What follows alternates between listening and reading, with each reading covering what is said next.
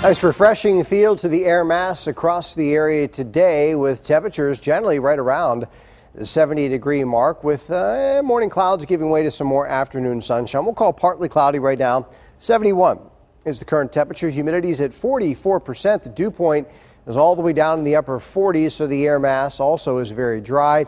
And a decent northwest breeze coming in at about 18 miles an hour, which will settle down as we head toward the early part of this evening. Everyone in that ballpark of 70 degrees this afternoon. 71 in Cole Center and Sarver right now.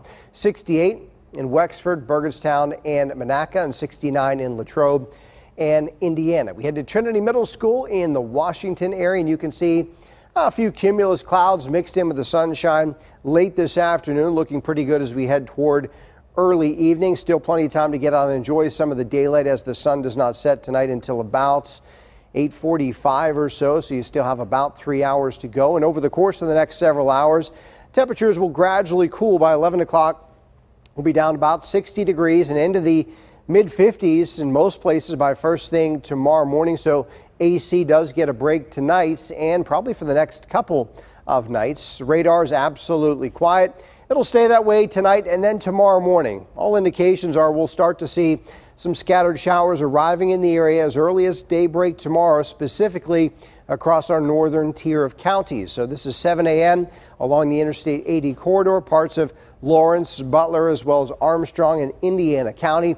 And then over the course of the day, some of that scattered shower activity will start to drift further south. Should be generally light throughout the day tomorrow, and you'll notice by 7 p.m. everything's shifting south out of the area as a boundary will then settle down to the south as well. So clouds around tomorrow. Again, scattered showers will likely hold temperatures under the 70-degree mark, most places in the upper 60s for highs tomorrow.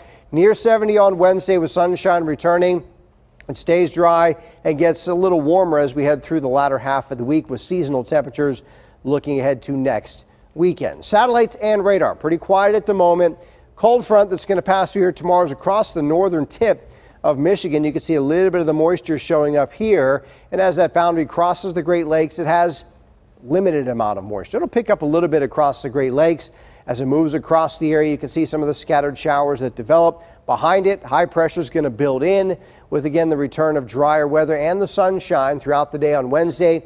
May start Wednesday with clouds, but we'll end the day with thinning of the clouds and the return of sunshine. 55 tonight, patchy clouds. Tomorrow the high 69 degrees, cooler day, at least below average day, about 5 to 6 degrees below average. Scattered rain showers in the extended forecast. Dry skies return Wednesday and beyond. Thursday 77 with sunshine, 80 on Friday, and low 80s early in the weekend.